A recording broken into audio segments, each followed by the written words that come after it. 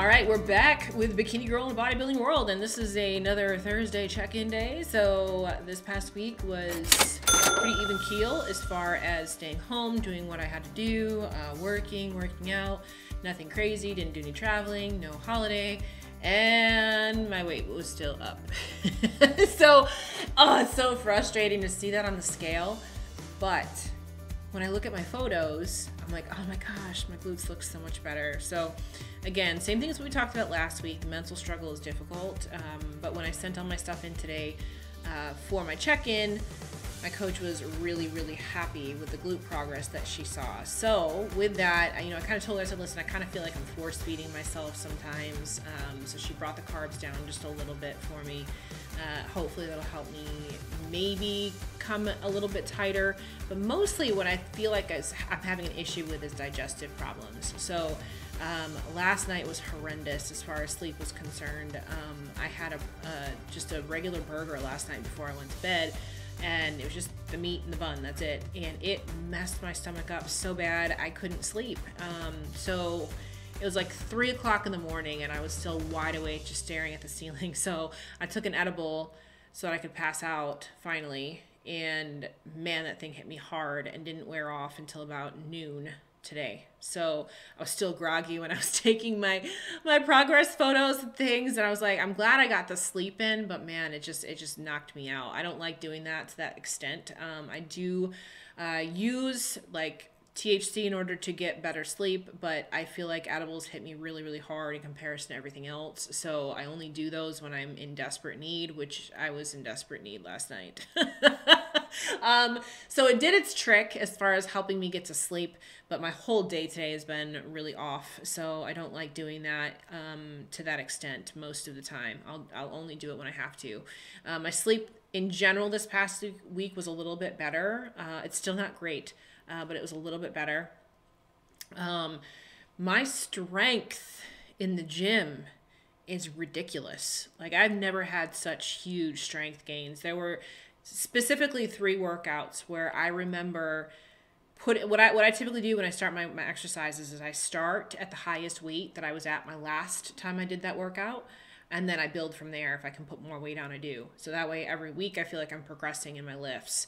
And I started with those weights this past week, and I had to double check myself because it felt light. I was like, what? Like, is this the same weight I was lifting last time? My strength gains this week were crazy. They were so crazy. So I'm hoping that continues, because I feel like that is something that is leading to why my body composition is looking better. I go back and I take what I look like now at this weight, and I look at what I looked like at this weight in the past, and it is a huge difference. So that's what always keeps me, kind of grounded and level-headed. And again, with my check-in today, Jamie was really happy with how I'm looking. So, the number on the scale is one thing. How your body composition is put together is something completely different. I will see her in person at the Olympia this coming week. So at that point, we can really determine if I'm in a good spot or if I need to pull back a little bit or whatever I need to do. So we're keeping the cardio and training the same, just pulled back a little bit on the carbs, because again, some of that goes to hunger as well. I'm not hungry, and I feel like I am force feeding myself sometimes. So that's an indicator to me that I can pull back just a little bit, don't have to eat quite as much. Because again, going back to this concept of I don't want to get way out of condition so that when I go to diet, it's that much harder, right? But in general, I feel really good about how I look. Specifically when I move through like my transitions into my back pose and out of my back pose, I'm a whole lot more solid. So that's what I need. And it's a hard, like we talked about last week, it's a hard mental gap to bridge, but I'm bridging it. As long as my body's tight and I'm getting harder and I'm getting fuller and denser and things like that, then I'm good. So this coming week is Olympia, so I'm super excited about that. I head out to Vegas on Wednesday, hoping I can get some decent training in. They've got a bunch of really great gyms out there. I used to live in Vegas, but I haven't lived out there for 15 years at this point, so it looks completely different than when I actually lived there, so I'm looking forward to getting back out there. I haven't actually been to Vegas in like 3 years, because I used to go for the Olympia every year, but then it moved to Orlando over the last 2. So it'll be nice to get back out there for a change. I'm really looking forward to having some time with a lot of our cuties that are going. We do what's called the Pro Performer Promise, where if a girl works with me and wins her IFBB Pro card in my suit, she then gets rewarded with a sponsorship for the lifetime of her career. This is also the case if you're a pro and win your way to the Olympia. So we had Andrea Glass that did that this year as well. Devin Cambry did that last year, so she's also won from last year. So we have both Andrea and Devin competing this at the Olympia, so I'm super excited to see them up on that stage too. In general, this coming weekend is the last show of the year for bikini. I'm curious to see how that goes. Hopefully you guys enjoyed my prediction so far, but once this last show happens, then we'll be able to predict the remainder of my Olympia picks for you guys. And then we have Christmas and New Year's, and then Cuties Conquering the Stage is right around the corner. So let me know here in the comments some of the other things that you would like to see maybe going into Cuties Conquering the Stage. I'm definitely going to get as much footage as I can from the Olympia next week. That is a big plan for me, so that I can share all of that with you guys as well. And we'll roll into the new year. I can't believe that 2022 is almost over with. This year's been so odd. I don't know if you guys feel this way or not, but it just feels so weird because Olympia is so late. Olympia is typically in September during my birthday weekend, so it's a great way for me to celebrate my birthday and all of that. You know, even last year, I think it was October last year. So, you know, it's never this late, and it just is. It doesn't give us any downtime at all. So we're like bang, bang, bang, bang, bang. So, you know, in the process of that, I'm also releasing a new fitness line. So I've got that put together. That's going to be actually released very, very soon. So I did put out a preview of that today as well. Got stock photos done for that and everything too. So I'm excited about that. And when it comes to the fitness wear, this is another area where I need your input because we're doing very, very limited releases. I want to know what you like and what you don't. I chose my favorite pieces that I specifically liked, and that's what I'm releasing first.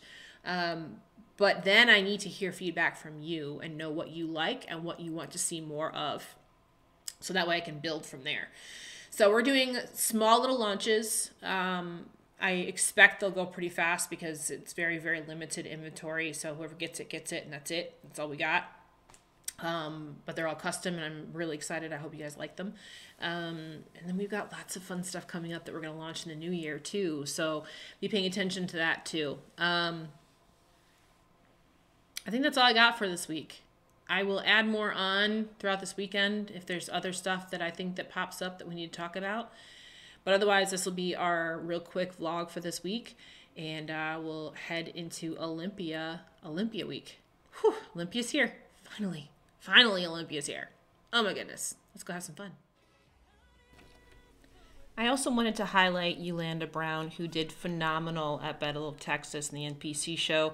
They had 777 competitors in this whole show, so it was huge, and she was there all day and all night.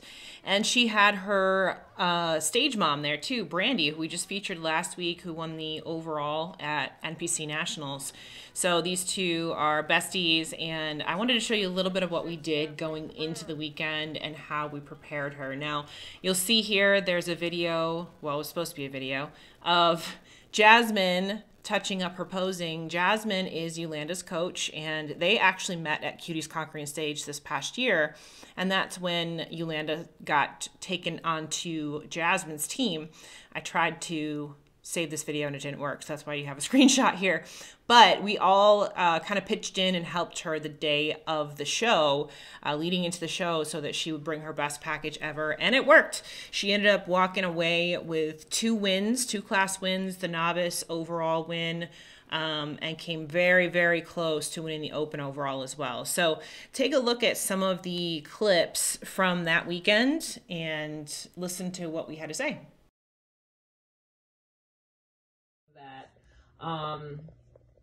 Kind of exactly what you just said, but also I feel like when it comes to the showtime, like everything will turn on and click more versus right now where it's like, oh, well, I need to fix. You're good. If you want to put more padding in, you can. but you don't necessarily have to. I think that you're pretty well balanced. Okay. Pull up tall though, so we're scrunching a little bit, and that, yeah, make sure that you're nice and tall through that waistline. Good. Yeah, you were just sitting into it a little bit too much. Yeah. Good. Go ahead and transition to the back.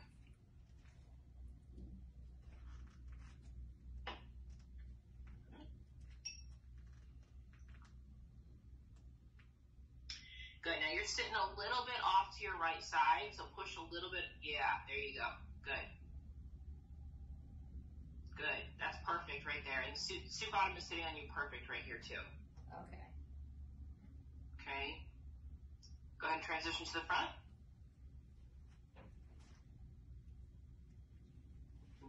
Woo! You caught it. You caught it. Pull up tall. Yeah. Good. Good. Yep. To close out this episode, take a look at what her feedback was from the head judge. I do recommend that you go backstage and speak to the head judge after the show, because you can get video like this and get exactly what the judge actually wanted you to do. So then that way there's no miscommunication between you, your coach, nothing like that. And I do 100% agree with this feedback as well. So fantastic job, and we're looking forward to seeing what you can do in the future. Not a lot, 2-3 pounds. Like I'm saying, what's next first? You're asking me what's next? Yeah, what's next? Like competing again soon? You're ready for the next level. Yes. Yeah, you're ready for the next level. So, front is great, back is really good. You can use a little bit more on that upper glute area. And then just like a pound, 2 pounds of more, nothing crazy. Don't lose those lines. Don't hit too much. Don't get too much on the shoulders. But, 2 pounds of quality is all you need. And you know what I mean? And just fine tune. It's awesome. Pegging first in that first class. We switched the judge. It was 3, 4, 5, and then switched the judge later. That's why you won the other 2. I had you first in all of them. That was very close. You know what I mean? But it's a great job, great look, great potential, very good future.